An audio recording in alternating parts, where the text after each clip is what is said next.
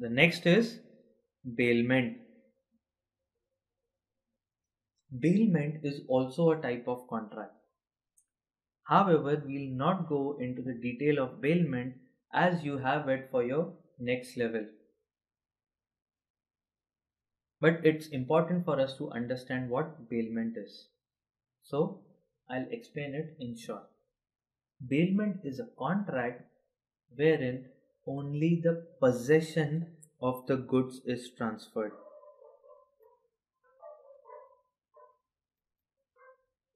Possession is transferred.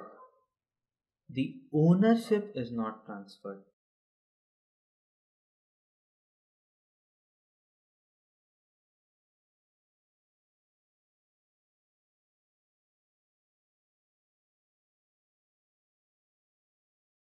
So a contract of bailment is where only the possession of the goods is transferred, not the ownership.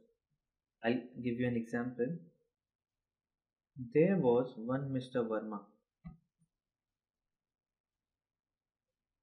He had a neighbor, Mr. Sharma. Now, this neighbor, Mr. Sharma, wanted to go to a marriage with his family. However, he did not have any vehicle to go. He was all decked up, his family was beautifully dressed up.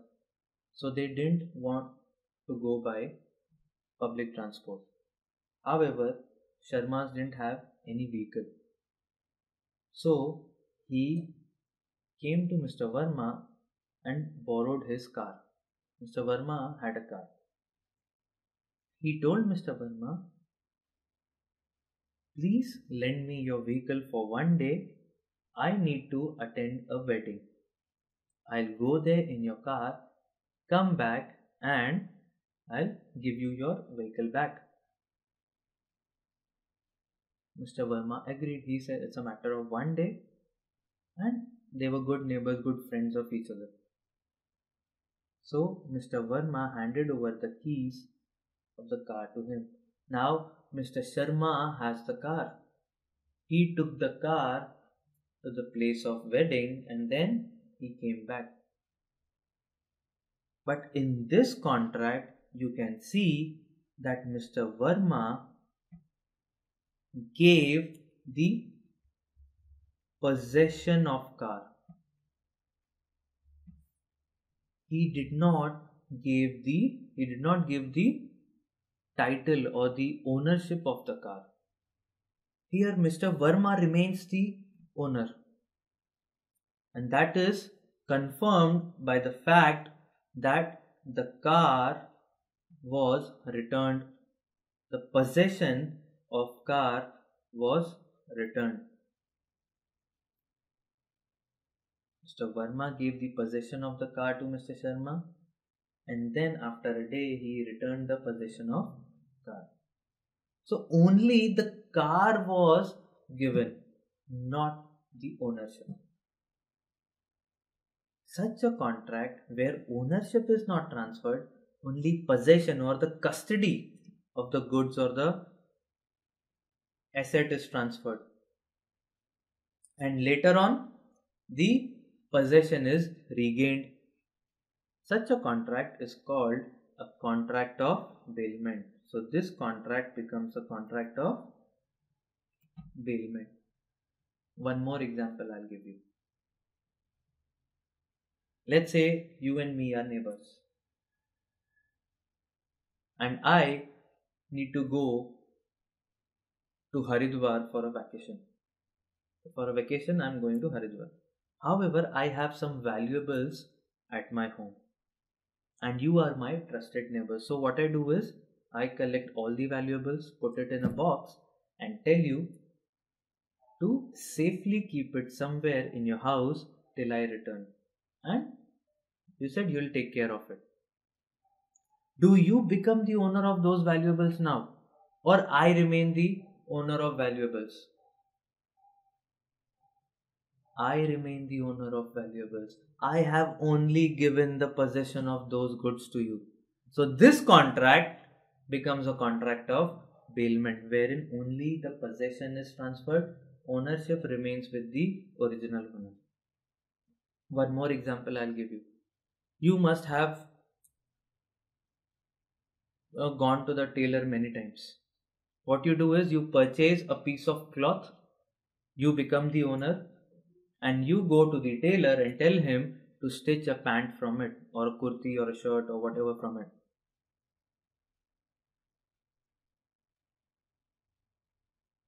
Does the tailor become the owner of that piece of cloth, or you continue to remain the owner for it? The tailor does not become the owner. You continue to remain the owner. That means you only transfer the possession or the custody of the good. The ownership remained with you, the ownership did not get transferred, and later on the goods were regained by you. You got the possession of the goods back. So this also is an example of bailment. So all the examples, all the contracts wherein only the goods are transferred, the possession of the goods physically is transferred and not the ownership, becomes bailment. Now in all these transactions wherein Mr. Verma gave his car to Mr. Sharma, do you think there is any consideration for Mr. Verma? Is there any consideration? There is no consideration. Mr. Verma is not getting anything in return because consideration is something in return. So Mr. Verma should ideally get something in return. He is not getting anything in return for the day that he is giving his car to Mr. Sharma. If Mr. Sharma had hired the car from outside, he would have paid him 1500, 2000 for the day. But now Mr. Sharma is not paying anything to Mr. Verma because he is his friend. Yet this contract is a valid contract. Even though it does not have any consideration, it's a valid contract. We cannot say that this contract is void because it does not have consideration. This becomes a valid contract. However, it does not mean that in all the contracts of bailment there is no consideration.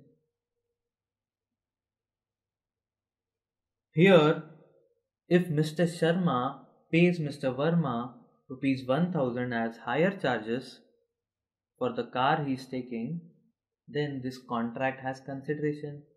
Mr. Sharma gets to use the car of Mr. Verma for one day and Mr. Verma gets rupees 1000 as hire charges. Now this contract has consideration.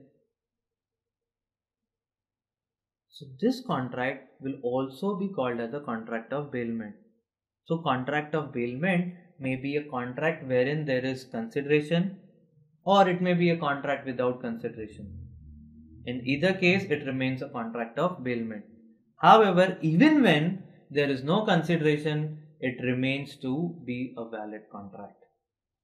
It does not become void. Same is the case when you go to a tailor's shop. He stitches the cloth and makes a pant or shirt or kurta for you, and you give him some charges, you give him some fees. In that, again you have consideration. Yet that contract is of bailment. So a bailment contract can be with consideration, it can also be without consideration. Even when the contract is without consideration, it remains valid.